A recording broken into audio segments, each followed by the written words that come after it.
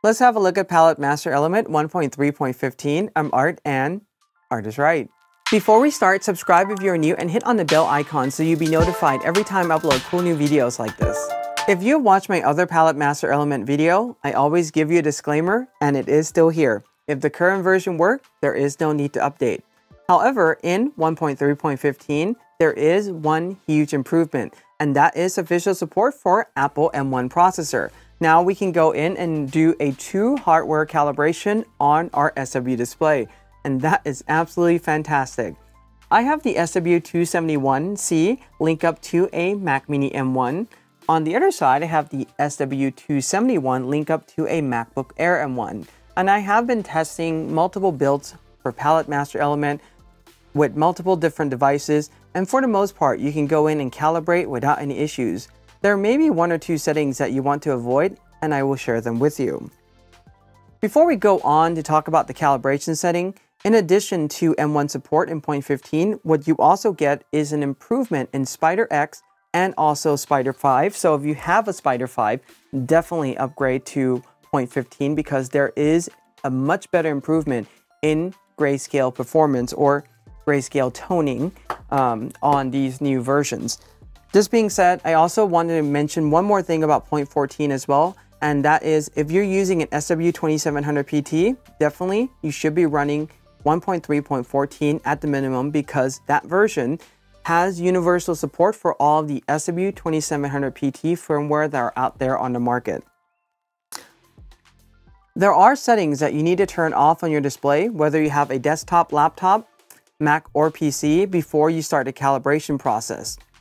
And I will leave a link to those videos in the description below, so before you start the calibration process, definitely turn all those settings off. One thing I want to mention is that in 1.3.12, BenQ have introduced a new way for us to choose black point. Before 0.12, we choose either absolute or relative. Relative to what, you may ask? That's a really great question. I just know that when you choose relative, it does a much better black tone scaling on the display.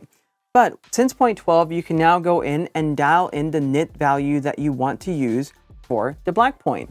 My recommendation for this is to use 0.3 nits, and this is based on a lot of testing. It tends to produce the best scaling for the black tones without making the black go muddy. So one more thing though that I want to mention about this is that if you have a Spyder 5 device, 0.3 is not a good value for you to use. So if you have this older Spyder 5 device, I recommend going in and setting that to 0.5.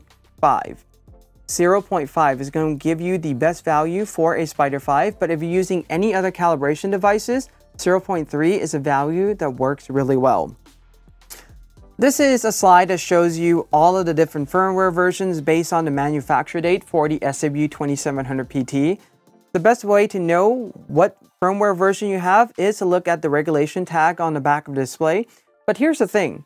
To simplify everything that we do, run at least 1.3.14 or 0.15 so you don't even have to worry about some versions not being able to calibrate the SW2700 PT. If you'd like to pause on this chart, you definitely can.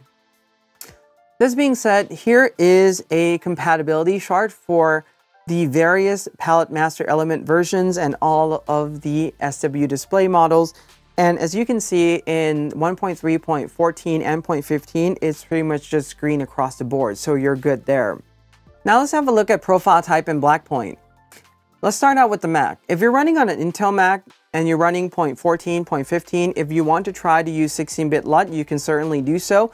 I don't think that there is a bug anymore with the 16-bit LUT. However, if you do find a bug or something like that, or something not acting correctly, leave them in a comment below because I do like to hear about them. This being said, if you're running on 1.3.15 and you have the M1 processor, you definitely want to set the profile type to matrix. If you use 16-bit LUT, there is a bug right now based on the M1 graphic output that's causing that profile to be tagged differently, and you may be seeing color shifts in the program. So for the best setting on the M1 processor right now, use matrix profile type. From there, the black point recommendation, this is going to be the same for PC as well. If you use any calibration device, 0.3 nits is going to produce the best value. Feel free to vary this if you want to, but based on extensive testing, this is going to produce the best black and also the best tonal curve and contrast for the blacks. If you have a Spyder 5 device, which is the one that looks like this, definitely instead of using 0.3, use 0.5 nits, and I did run the testing on here, and it's going to give you a much better gray tone scaling while still maintaining a high contrast black. For PC, the LUT type, you can certainly use 16-bit and you're going to be okay there. Here are the best calibration settings. This is very similar to the recommendations that I have made in the past. So if you want the best and largest color gamut possible, panel native is going to be great, 0.3 nits with an asterisk there saying that if you're using the Spyder 5, 0.5. Safe setting is to use Adobe RGB, and you can certainly go in and calibrate for DaVinci Resolve in Rec 709, Gamma 2.4. And again, the black point and also profile type is going to be the same recommendation that I made in the other slide. This is pretty much the same on the PC side as well. Rather than using matrix, you can go in and use 16-bit LUT, and there shouldn't be any issues whatsoever. A few more things I want to mention is that you can certainly go in and choose any RGB primary that you like to use in your workflow. It does not have to be panel native, Adobe RGB, or Rec 709. However, if you want to get the largest color possible from your display, calibrating it in panel native is a really great idea. With the programs that are color aware, you're always going to be seeing the correct color because on your computer there is a color management module that is running and doing all those color conversions in real time. I'll put a link to that video up here and in the description below if you want to find out more. One additional thing that I want to share is that even though you're choosing matrix profile type for Mac users when you're running the calibration in Palette Master Element, you're still doing a true 3D LUT adjustment on your SW display because you are using Palette Master Element. Choosing the way how the profile is built in Palette Master Element matrix versus 16-bit LUT makes no difference at all. It is still always going to go in and adjust the 3D LUT on your display. So you're still doing a true hardware calibration.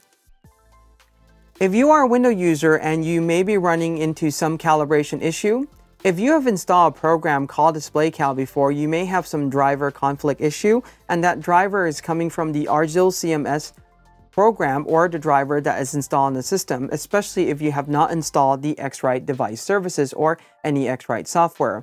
I will leave a link to a video in the description again that talks about this a little bit more if you want to find out, especially if you have used DisplayCal on a PC, and this may help solve your problem. So here it is at the end. These are the recommendations. If you're running on macOS Big Sur, the best thing to do is to run at least 1.3.12, but honestly, I would just go to 0.14 or 0.15. So 0.14 works well for Mac, 0.15 works well too, but if you have the M1 processor, definitely go to 0.15. If you're on Windows, I would probably be at 0.14 or 0.15 at this point, just because it's going to work the best on your system and give you the greatest compatibility. And one last thing, very similar to the way how we started this video, if it doesn't work, don't fix it. So if what you have right now, you can calibrate without any issues, just stick with it. Questions or comments below. If you want to give me feedback about how your calibrations process is going along, I like to hear about them, so comment down there too. Give this video a like, subscribe if you're new, hit on the bell to be notified, and until next time, in art we trust.